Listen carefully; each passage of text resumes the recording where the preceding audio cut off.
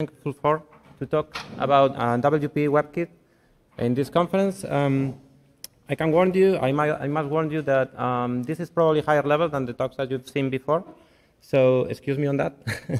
I'll try to give you basically an overview of what WebKit and WPE is and what it's good at and what it's heading towards. So it's going to be maybe a lot of information, but hopefully it's not too lower level and it's going to be easy to remember. So introductions first. Like I said, I'm Mario. I'm a computer science engineer. I'm also a partner of Igalia, if you've heard of it. I've been involved in open source and working on open source and communities for quite a while already, since 2000, I don't remember, 6 or 5. Mainly around different communities, but the main ones I think is fair to say is Chromium, WebKit, and GNOME. I've been a long time in there. In WebKit, I work mainly on WebKit accessibility for Linux. And then I did other work in the past. I'm not going to do an exhaustive list, but I thought those might be interesting on like work on Linux-based operating systems like NS or Little. I was one of those working on MIMO as well, on the Hidden Application Manager, for those of you who remember. And also work on the Smart TV platform. On a brief period of time, I was working in the Samsung Research Center in the UK. These days, I spend my time, though, coordinating the WebKit team, so I'm not doing much technical work. I'm still a technical guy, but I'm going to present what I'm going to present here is not really something I work on, but something that the entire team did. So excuse me if I say something that is not entirely correct. Hopefully won't be the case. About Igalia, you probably know Igalia more than me, more than to me, sorry. We are an open source consultancy. It was founded like 22 years and 2 weeks ago in Spain. It started like a consultancy. We wanted to work on open source and started very involved on GNOME-related technologies. Eventually started looking into web engines through WebKit, and after 10 years or so, a bit more than that, it exploded into other areas, like not just web engines, which is a big thing of our business, but also graphics and multimedia, compilers even, and yeah. And more recently, graphics and kernel. We are fully remote. We are headquartered in the northwest of Spain, in a little city called Coruña, but we work fully remote. And we have this maybe unusual structure where it's entirely flat to the point that the workers own the company, and every person joining Igalia is expected to eventually become a fully fledged partner of the company, in the legal sense as well. We've managed to become top contributors to the web browsers engines. I mentioned this not just for sales speech, but also because it's relevant here for you to understand that we've been working for more than 13 years now, in Chromium also for a long time. And so right now we are basically the main contributors after Apple and Chromium, after Apple and Google, to those two engines. We also have contributors to Gecko as well. And in the case of Servo, if you follow the news, we are the company that basically resuscitated Servo and took over the leadership most recently. So we are basically leading the development there. And then, yeah, besides browsers, we also work on, like I said, compilers, graphics, MISA, all kinds of things. And last, the kind of work we do, especially on the web world, requires us to be members also of a lot of working groups, so that we are not just working on the implementation of, let's say, web standards and specifications, but also on the actual definition and design of such specifications. But enough about that. We are going to talk about WPE, which is based on WebKit, and which is a web browser engine. So these days, these are the main web rendering engines that you can find: WebKit, Chromium, Gecko, and Servo. For the purpose of this talk, I'm going to focus only on WebKit. So sorry for the introduction if for some of you it's already very familiar, but I thought it was interesting to go through it a little bit. So what is WebKit? Important clarification, it's an open source web browser engine. It's not a web browser, it's a web browser engine. It was started almost at the same time that Igalia was founded, in 2001, as a fork of KHTML and KJS, the engines that you have in KDE for Conqueror, and basically any application rendering web content on KDE. It was actually the basis of Chromium, Google Chrome as well for 4 or 5 years, for a while, until Chromium decided to fork WebKit into what they call Blink and put it inside of Chromium. So this is This is what Chromium has these days. Initially, they started obviously being very similar, but they diverge a lot because of one feature of WebKit that sets it apart from other things. Like in WebKit, you have, well, it's a project that has several general goals revolving around performance, security, stability, all that, but most importantly, the ability to embed it. This has been a core goal of WebKit since the start. So it's very important for WebKit that that is the product. The product is the library, not whatever you build with that. So it's very important that you maintain a stable API and ABI all the time, because you are expected to, you don't know where you are going to end up using WebKit, and we want to be that way. When they forward WebKit into Blink, and the needs were completely different. They just want the web engine for Chromium. The only user of Blink is Chromium. So they don't have any problem breaking the API and ABI because it's an internal thing. So that's a very, very different thing. It also is different than Gecko. Gecko before 2010, I believe, it was also like that. It was designed to be embeddable, but after 2010, it became basically something that will be used by Mozilla products, and therefore the API wouldn't be guaranteed to be stable. So WebKit became very important on the embedded space for that reason. It's also available on many different platforms and operating systems. So these days you can use it on desktop and mobile, like Mac, iOS, and Linux. But you can also use it on embedded. This flexibility that provides you with this stable API and ABI, like I said, is crucial for this. So you can find it on your PlayStation or on your set-top box, or maybe you have a cooking machine that also uses WebKit. So this very simplistic drawing is what I used to explain to people that are not engineers what is the difference between a browser and a web engine. So if you think of a desktop browser very quickly, like the entire thing will be the browser with the back and forward buttons and the address bar and whatnot. And the web engine will be the component that takes care of handling the web content, displaying it in that space of the window, and also that allows you to interact with it. So it doesn't have to be a square. It doesn't even have to be rendering anything visible. But if you think of a browser on a desktop, I guess the analogy will be like that. WebKit is whatever takes care of that part, and the browser is everything else. So, like I said, I'm not going to enter into a lot of detail, but I think WebKit Architecture 101 was in order. So I don't think you can simplify WebKit much more than this. Maybe you can pick different colors, but you cannot simplify more than this. So basically, you have like 3 levels in WebKit, let's say. You have the top level will be the API layer, the WebKit API, which is what you use to expose, which is what you use from the application, what the application link against, and what gives you all the goodness of the web platform. It also brings you, hides from you many good things like the multiple process model of WebKit, so that if a part, let's say some JavaScript crashes, or a tab crashes, or your network activity goes out for whatever reason, it doesn't bring down the entire browser. So all that, you get it for free just by using the WebKit API. It's the only thing you need to see from your application. And that's obviously platform specific. Even the language is different. In Linux, in WebKit GTK, that's written in C with a GNOME-like API. In Mac is Objective-C, and in iOS, I honestly don't remember, but it's probably something else. Then you have WebCore. WebCore is this big chunk in the middle that is platform agnostic. What you have there is generic implementations and abstractions for many things that you need to do, like the parsing of the HTML and the CSS, figuring out which visual components you are going to put in display, how you are going to place things, in which order, if you are going to put things in layers, all those kind of things. Because my past of accessibility, your interpretation, how you interpret the information from the website that needs to be put into an accessibility tree, all those kind of things that are not platform specific and needed for every port goes in WebCore. And then you have the platform part, which is obviously the platform specific hooks, the low level plumbing. So if you are in GTK, in Linux, obviously you don't fetch stuff from the network using the same methods that you use on Mac or on PlayStation, and same goes for graphics or multimedia. So that's platform specific. And finally, you have JavaScript Core, which is the JavaScript engine.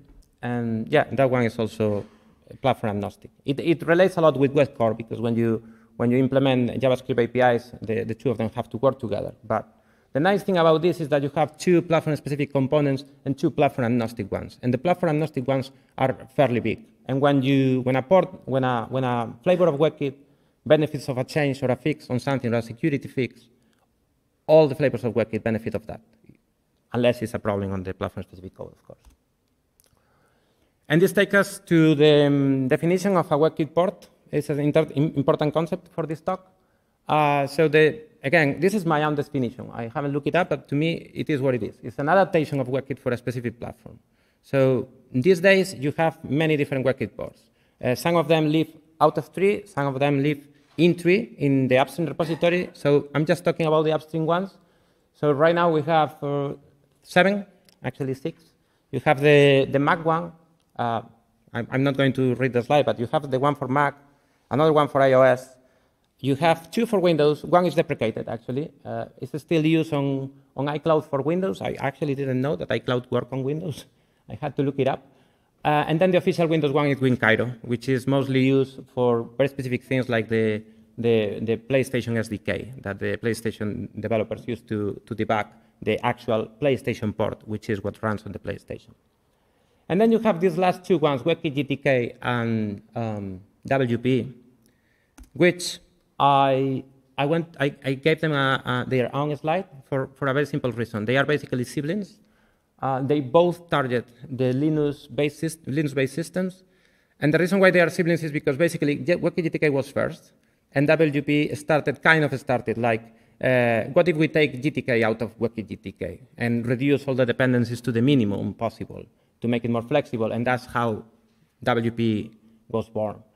But still, there are a lot of things that are common. It's same good Linux, same good GStreamer, same good many things. So many common parts are still there for both, like glib, libsoup, or GStreamer.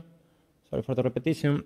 There are key differences, though, mainly around graphics and input. And this is when we are getting into the embedded things. Like on embedded graphics and input, it's not granted that you're going to have a keyboard or a display even. So that's the main difference. But that goes along with the different use cases that they are designed for. So WebKit GTK these days, I think it's fair to say, is the go-to solution for having web content, handling web content on GTK-based applications. So no wonder it's used in many GNOME components.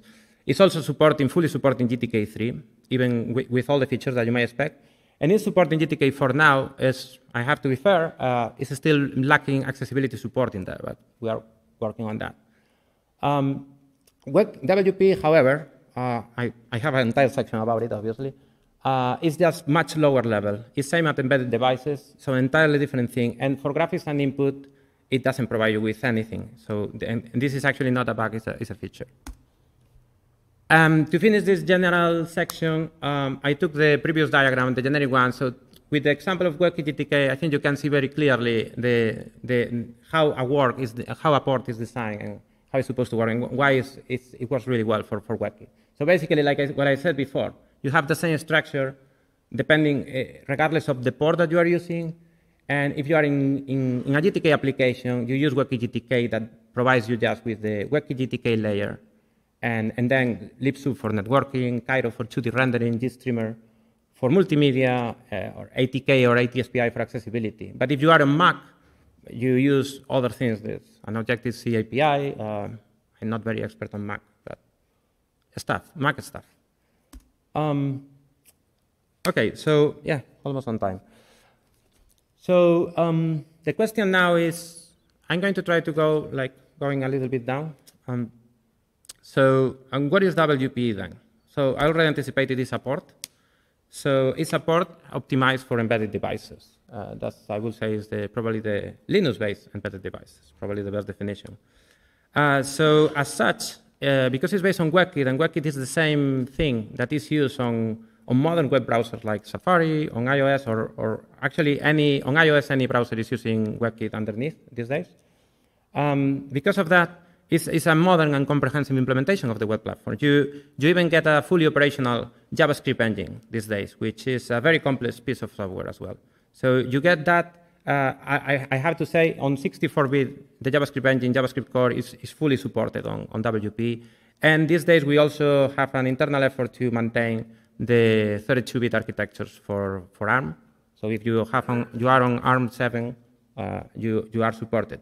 You don't have, just a note, you are supported, but JavaScript engines have different levels, different tiers of optimization. So in the case of 32-bit for ARM, you only get the two first tiers of optimization, the baseline Git and the DFG, I think it's called. Yeah, the DFG Git. You don't get the other ones, but I mean, at least it's supported.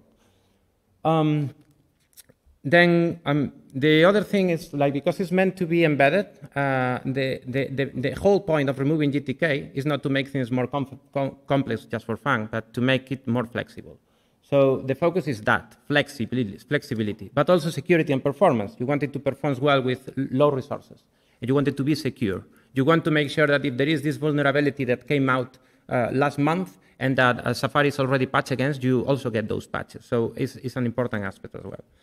The other thing is that we want to maintain dependencies down to a minimum. Again, same thing, constrained devices, flexibility. And we came up with this backends-based architecture where you don't do, not even at the platform level of the port, you handle the input or the output. Instead, you delegate that into what we call external backends. That gives you more flexibility on how you, let's say, for instance, display things on a screen. I want to clarify, you might not have a screen, but you might want to do that, or how you handle input. And then, yeah, other thing is low memory and footprint. I don't think I have to convince you why that's important. You might be running this on a device with 1 gig of RAM or even less. And finally, and this is, we got feedback from customers saying that we explicitly asked, what do you like most about WP? And with almost no exception, everyone highlights the great support for hardware-accelerated graphics and multimedia support. I guess it's no wonder because WP, one of the main use cases are set-top boxes. And on those, you need to have hardware acceleration for, let's say, fancy effects on the interface. And also, you want to support multimedia really well, like 4K video, 60 FPS, and HDR, DRM, like these different extensions you have to be able to watch some online services. So that is WP. So let me insist one again. What is not WP? It's not a general purpose browser. So if you want to use WP for using web applications, using any specification, any web platform or API under the sun, it might not be for you. It covers a lot of them, but not all of them. What it does is provides you with the building blocks that you can incorporate the web into your embedded device in almost any way you want. And if something is missing, you can extend it through backends. But it doesn't implement all the APIs. So I was talking to someone before this talk, like a good example is an API called the pointer lock API, which is the API that you need to implement to be able to play first-person shooters on the web. It basically locks you the mouse so that you don't see the pointer going around. Instead, you change the view. So I guess it's not hard to imagine why that's not extremely important requirement for embedded devices. At least it hasn't been so far. And because of that, it hasn't been prioritized. So it's not implemented. It's an example. Actually, I cannot think of many more examples, so I'm mostly always using that one. But it gives you an idea that basically implements the APIs that make sense for this work. And the other important thing is it doesn't rely on any toolkit. WebKit GTK relies on the GTK toolkit, and it provides you with a GTK widget, which is what we call the web view. You don't have that here. Basically, anything depends on the backends for output and input. And this adds extra complexity, yes, but also opens the door to very interesting and also not conventional use cases like server-side rendering or headless mode. And I'll comment a bit more. I'll give a couple of examples in a moment about that. So now you are in the web, you're looking for WebKit, GTK, and WP, and what is this? And then first source of confusion is that you find two repos, and both of them are public. One is both in GitHub, to make it even more confusing. So there is the upstream WP, and this is basically the port, the WebKit port that lives upstream in WebKit, in exactly the same repository of the Mac, the PlayStation, or the WebKit GTK ports. They are all upstream. If a port benefits of a general improvement, WP gets that. But it doesn't assume any particular configuration, any customization. It's device agnostic, so it's great. And then you can find this other one called Web Platform for Embedded, and it's a downstream version of WP. So why this one exists? Because this one is optimized for specific devices, in particular a specific kind of set-top boxes, mostly Broadcom and other type of devices. But basically, some customers are using, or not some customers or not customers, many companies are developing set-top boxes using the so-called RDK, the reference design kit.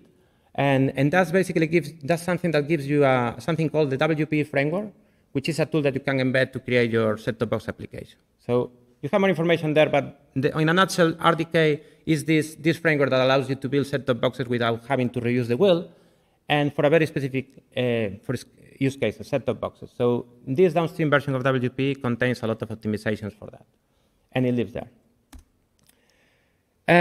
Just to finish this more generic part, a few examples of products that we know are out there.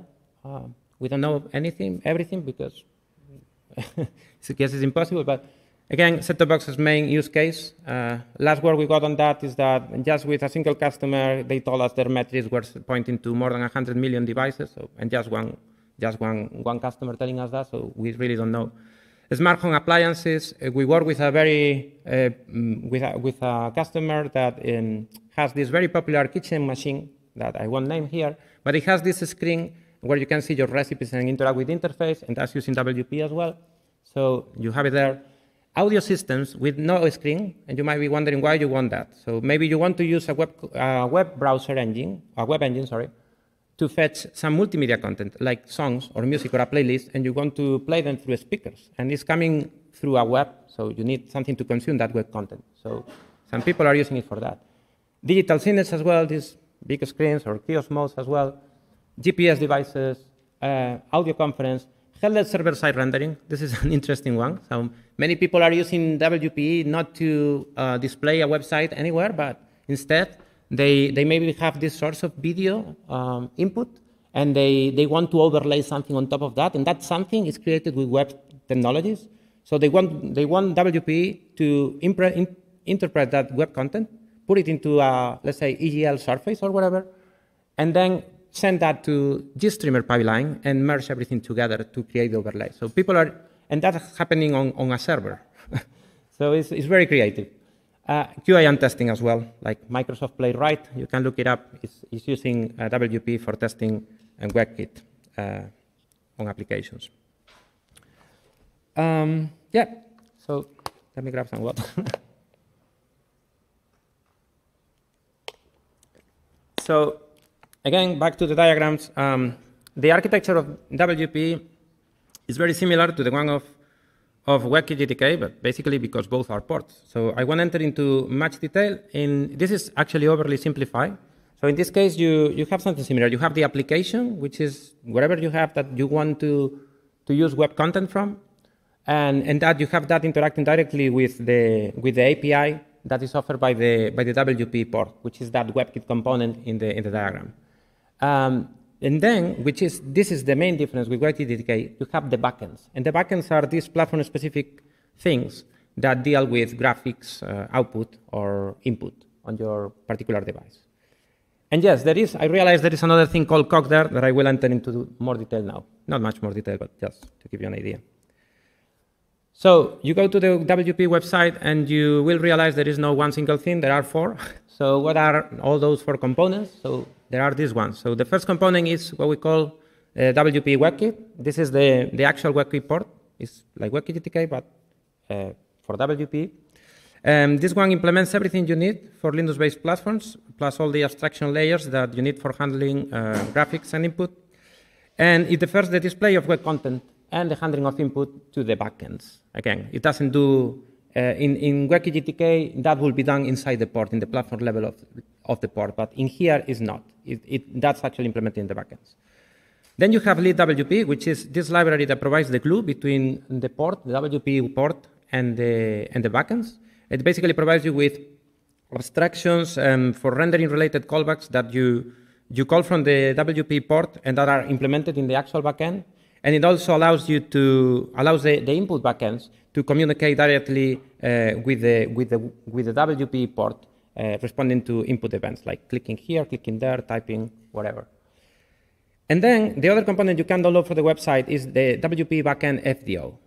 This is just a backend, but it's the reference backend that we offer already that is based on free desktop technologies. Namely, the main thing is that it's based on Wayland. So if you have an embedded device and you have a Wayland display server and that's good for you, you can just go with this and you just have input and output to a Wayland display. You can put the web content full screen, wherever you can do it.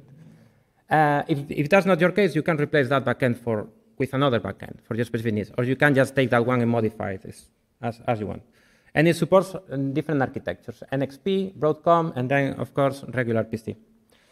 And then we have COG. What is COG? It's this weird thing that we also offer. It's not really an application. It's a launcher that what it does is, if you are in a Wayland environment, what it does is just fires up a borderless window where you just see the content, the web content that you ask it to load through the command line, loaded, and allows you to also to react to input events.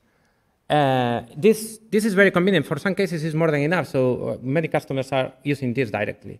And because you don't have any buttons or any back forward address bar or whatever, you still need a way to interact. So when you install COG, you also get this command line utility, COGCTL, that is basically provides you with a convenient way of using the dbus interface to ask it to go back, forward, load this, load that, go full screen, whatever. And also this COGCTL also allows you to select the backend that you want to use. So if you don't want to use the FTO backend, you can pick a different one.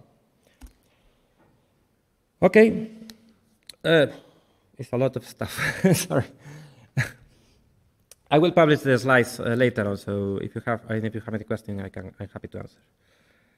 So I could talk forever about many different things, JavaScript, multimedia, network, whatever, but I picked these two items because I think in particular for WP is like the cornerstone of what it can do and does it really good. So graphics and multimedia. So in this slide, I want to highlight the fact that it's very important for us to provide hardware acceleration for graphics. And in order to do that, well, we do a lot of things, but I guess the three main things that came to mind when I was preparing this talk were these three. So the first of all is that since a couple of releases ago, it supports Angle, which I don't know how many of you are familiar with Angle. 3. Good. So Angle is a nice acronym for an even nicer meaning. But the summary is that this is a library that what it provides you is with allows you to don't have to worry about platform-specific details for implementing or for running WebGL applications. Instead, basically just work with the OpenGL ES specification, and internally Angle translate that into whatever specific library underneath you have, OpenGL or Vulkan or DirectX, so Direct3D. So yeah. So it's very convenient. And this, another side effect, because it's what is used to generate OpenGL or whatever, Vulkan or whatever code for WebGL, is that automatically, just by using this, it made us more conformant with the test suites for WebGL. And the other important thing is that it paves the way for WebGL 2. Yes, I'm not an expert on that, but all I know is that WebGL 2 requires this to work. The other thing that is highlightable, I think, is that since the 2.38 release, we support DMA buff, which is this nice feature on recent kernels, kernel 5 something, I think, that allows you for very efficient buffer sharing with zero copy, just providing, moving a file descriptor around, you can be extremely efficient and not having to copy things over and over, all over the place.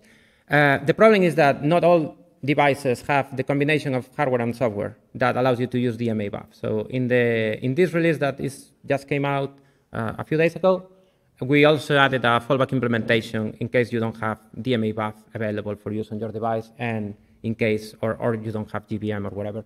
So yeah, now it's working on any device. The problem, obviously, if you don't have DMA buff, it's not going to be fast, but it's like the JavaScript in 32-bit, it's going to work. And the third thing, very important, and this is actually not WP specific, is the new SVG engine that we've been working on for the past 4 years or so. This is very important because it enables something that was not possible for what, 10 years or 15 years, I don't remember, which is to have hardware acceleration for SVG interfaces. And the reason why it was not possible is because while we have been having for a long time already, hardware acceleration for things like CSS transformations, but not on SVGs because the pipelines were separate. So anything that you will do with CSS over an HTML and will go to the GPU, won't go to the GPU on SVG. So this work, what it does is unifies those pipelines. So both things go through the same way, and now automatically, just with 4 years of effort, you get hardware acceleration for SVG, and that's great. And then, well, this is more work in progress thing. We are also working on supporting the GPU process, for which DMA buff and angle is also a requirement. So I guess now it's understandable why I thought this was important to mention. And the other side of the coin, multimedia. Again, not an expert here. My work was accessibility, but so WPE uses GStreamer for multimedia. That's the main thing. And as such, it provides you already with backends that implement different use cases. So, for instance, we are now working on WebRTC. It's work in progress, and that's done through a GST WebRTC backend, something like that, I think it's called.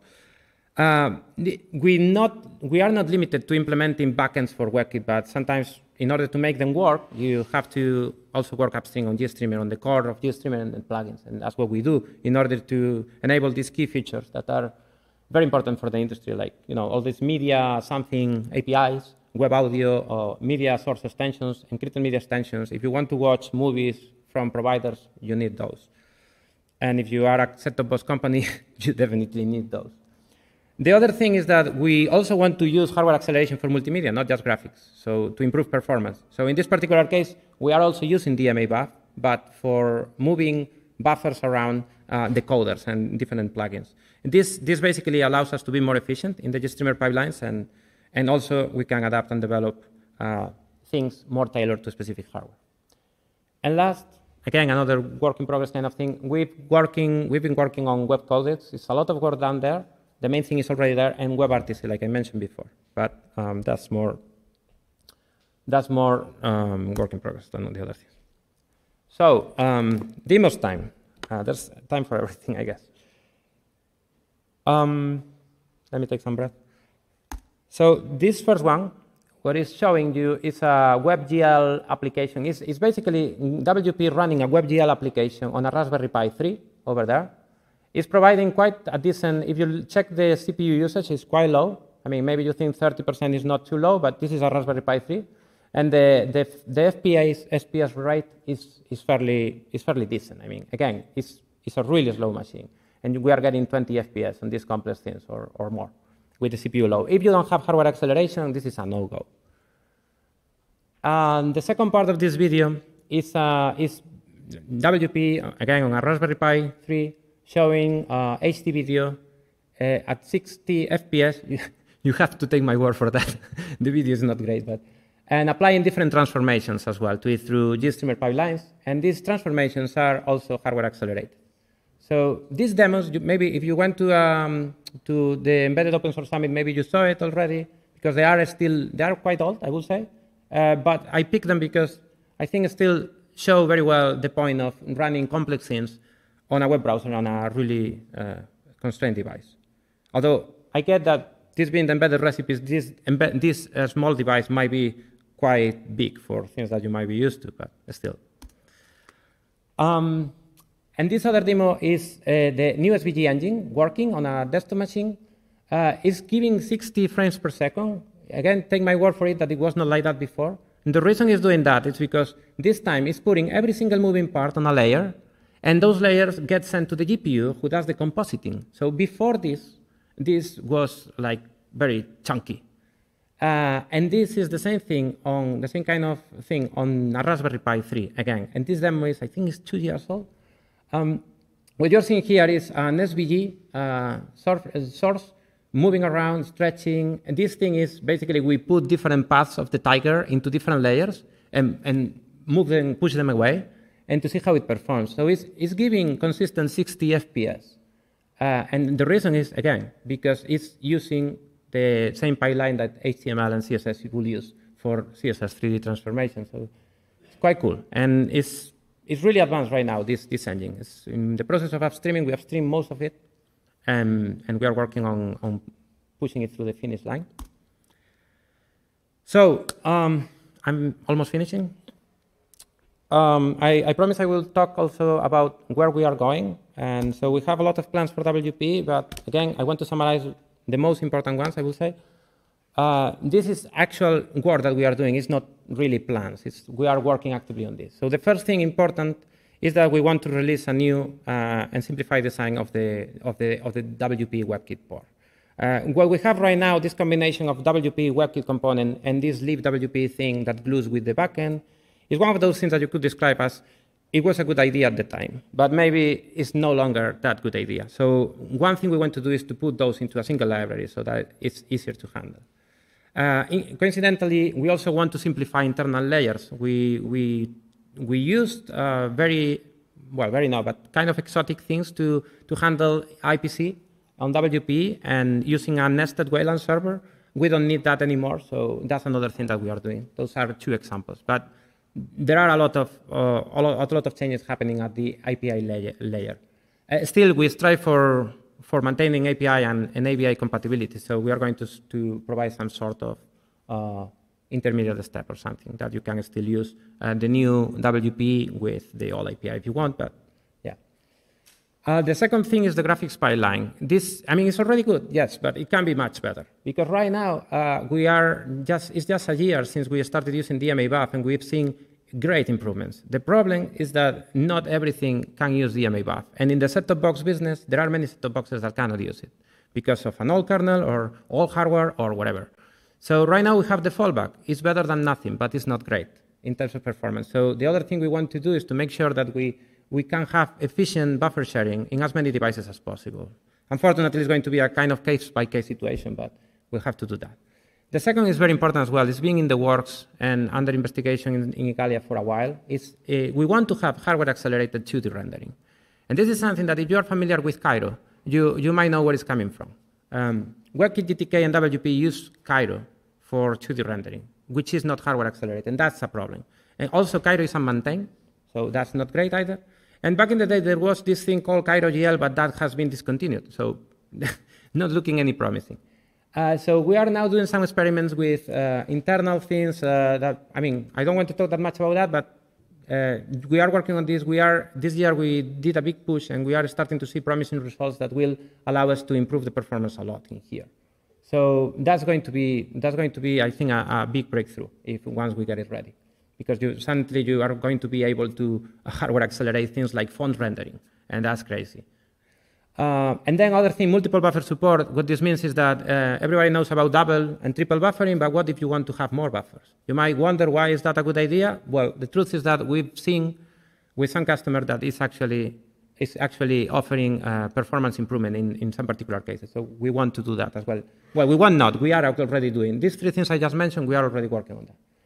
And then things we are going to work as well, but we haven't done much so far, is the GPU process, which means putting all the GPU work into a separate process, and also web GPU, which is this web platform API. That I'm not entirely sure what it's exactly about, but you can Google if you are curious. And then on the multimedia side, we want to improve it, maintain it as usual, but more specifically, we have specific plans about continuing the work on web codecs, and also to finish the GStreamer-based implementation of WebRTC. The second thing is the tooling. I mean, in the history of WebKit and WebKit GTK in particular, we use many different things for developers and QA. Like, if you are familiar with JHBuild, that's how, when I was working on WebKit, how we work on WebKit, which was convenient for some things, but it was not great for others. Also, reproducibility was not its forte, really. So we moved into using something more like container-like thing, but not quite container-like Flatpak for QA, and providing also like snapshots of an application, so you could try WebKit GTK more regularly. But we've been doing a big revamp on this, and we basically went all the way, and we implemented a new SDK that is container-based. It's based on OCI images handled by Podman. And we are already using it internally. It's working great, not just for working on WebKit, but also to work on dependencies where you need to patch things like GStreamer or GStreamer plugins. And we are currently testing this internally. Our multimedia team is now testing this particular use case of working in GStreamer. QA, we want to improve that as well, because, yeah, I mean, it's working for a while, but we think we have room for improvement in in the continuous integration system. And we also think that once the SDK is stable enough, we can likely use it as well on QA, on the QA bots. And that would be great too. And then documentation, which is this big pending thing that is not being great.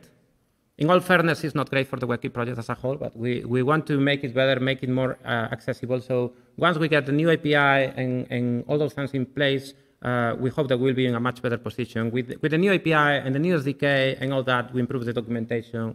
Hope that these things combined will be very good. And not just for WPE. Actually, all these things apply to WebKit GTK and WPE, which we also want to align as much as possible so that you don't have to have too many specific things. And the last thing I want to mention is I mentioned at the beginning very shyly, I think, or maybe I didn't and I forgot.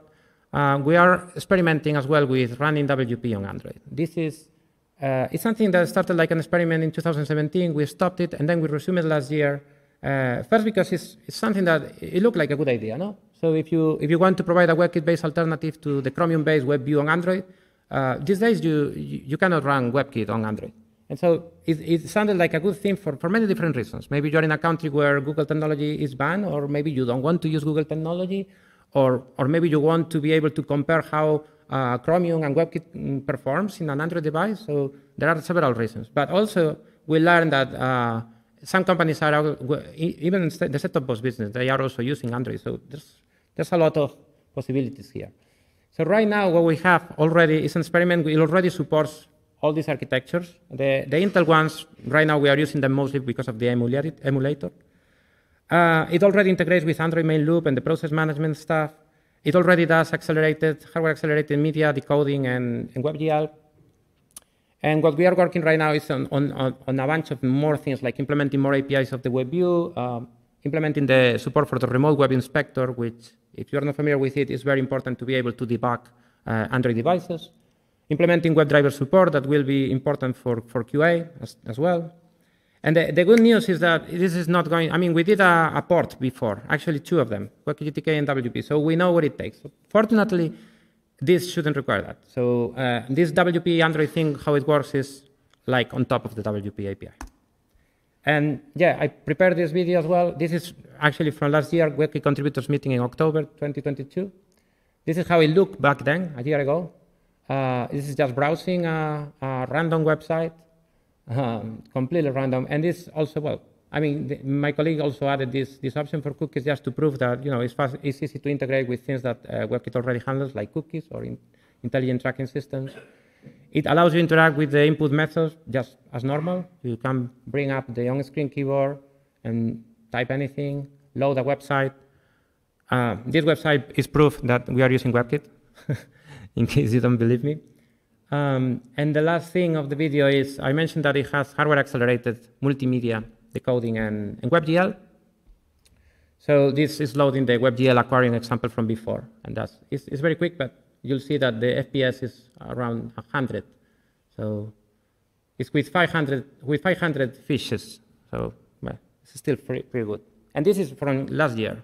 Now we are working on updating this prototype to WPE 242, and which brings a lot of improvements. Among those, like this buffer sharing thing as well. We don't have DMA buff on Android, but there is something called a hardware buffer that probably fulfills the same role. So we are hoping there's going to be a big improvement.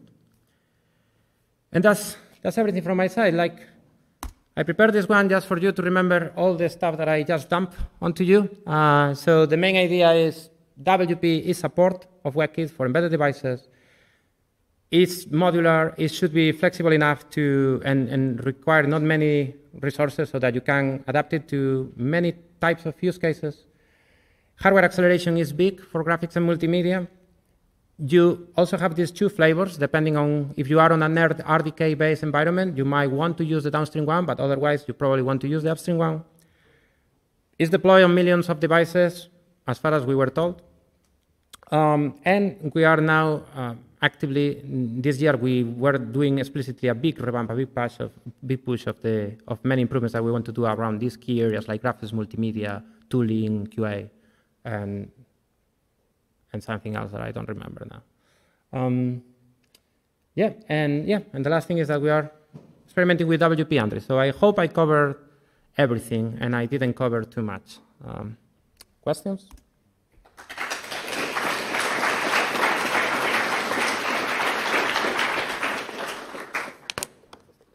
Hey, thanks for the great talk.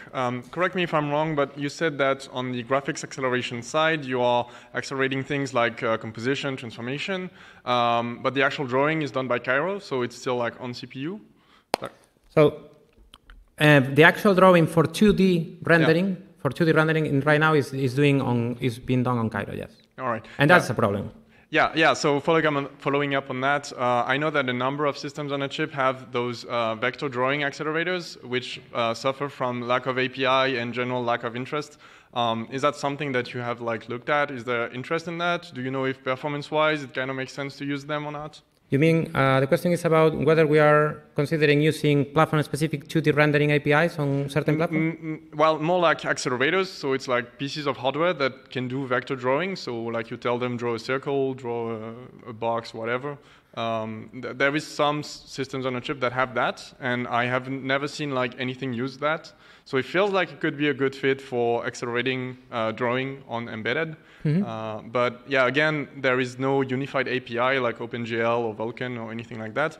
So generally, people tend to just ignore them. But do you think that would be something to leverage? And would there be interest in maybe having a common API or something like that?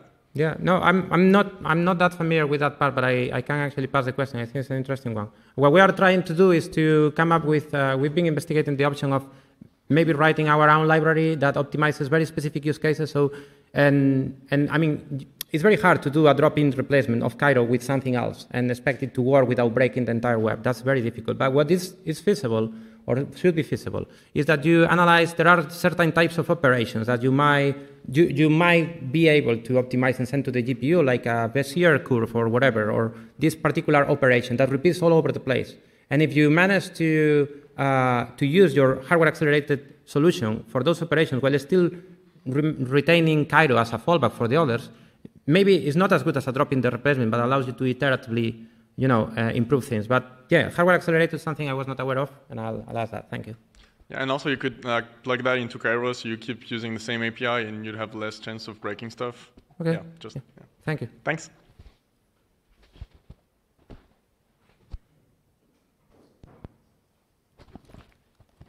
Hello, thank you for your presentation. I have a question about the relationship between WebKit and QWeb engine provided by Qt framework. Sorry, say again? Can you speak a bit louder? Yeah, the framework Qt is providing, in fact, a QWeb engine. What is the relationship between this part and WebKit? So the question is about the Qt framework, Qt WebKit? I'm not entirely sure I got the question right. The Qt framework, So Qt, if I remember correctly, I'm more of a GNOME guy. But if I remember correctly, in Qt you had these two solutions. One is the Qt WebKit that use WebKit, and then they're moving to this thing Qt Web Engine that is based on Chromium, as far as I understand these days. Yeah. Okay. So not sure. I don't think I answered your question, but the Qt WebKit thing. One of my colleagues, Philippe Normand, is the one that came up with that thing, and we know some people are using it, and it's working reasonably well in some cases where you just need, a web view to, like for instance, I heard recently there is this customer that they are using it just because they have this Qt-based application, and at some point they need to show a login screen to the user for some authentication, and they use that Qt WebKit, and it works fine. And they don't want to pull the entire Chromium just because of that. So in those cases, work well. But I'm not an expert. If you want to know more about Qt WebKit in particular, I can pass you the contact of my colleague Philippe Normand, who is the person that knows everything about that. Okay, thank you. Thank you.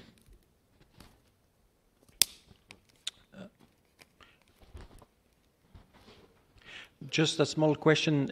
We often use framework for building like Yocto or Buildroot in embedded systems. Are you integrated? Is WPE integrated with Buildroot or Yocto? Yes. We are doing that. If you go to the WebKit, WPE-WebKit.org website, and there is a big blue button at the top that says Get WPE. And one of the ways that we tell people you can get WPE and try it is precisely by getting the Yocto recipe it's called Meta WebKit. So what that gives you is just the baseline for building WP on top. And there are other layers as well, including more things. Sorry? Yeah, build root as well. Yes, I was talking about Yocto. Yes. Hi, thanks for your talk. You mentioned GStreamer and WebRTC. So I was curious about your WebRTC plans. Are you planning to use GStreamer's WebRTC bin implementation or link to libWebRTC? Say again, sorry? For the WebRTC plans that are coming up, are you planning to use GStreamer's WebRTC bin implementation, or are you planning to use libWebRTC and link? No, the plan, and Philip, again, he's very adamant on that, is the GStreamer WebRTC plugin. And thanks. Yeah.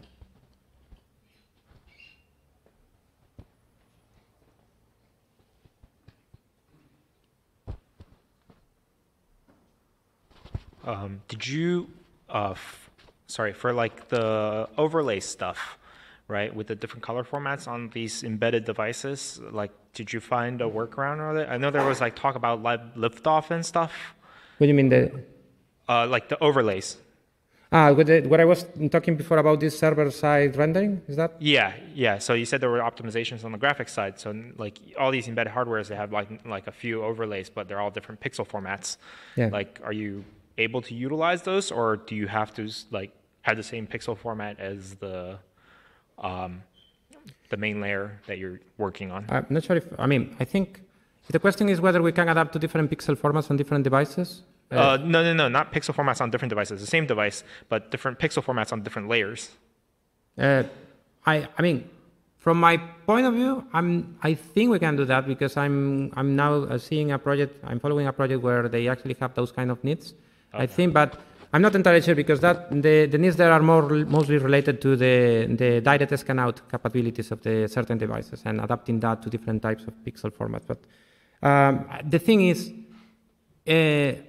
all that stuff lives in this backend thing. So if the FDO backend doesn't do what you want, you can always do that. You have that flexibility from the point of backend. So you don't need to touch WebKit for those things. And yeah, and you can do fairly big adaptations.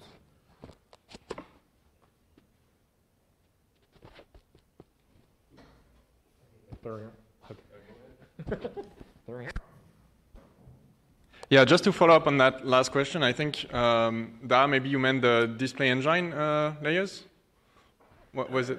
Did you mean the display engine layers for like hardware-based composition at the display level, at the last scan-out thing?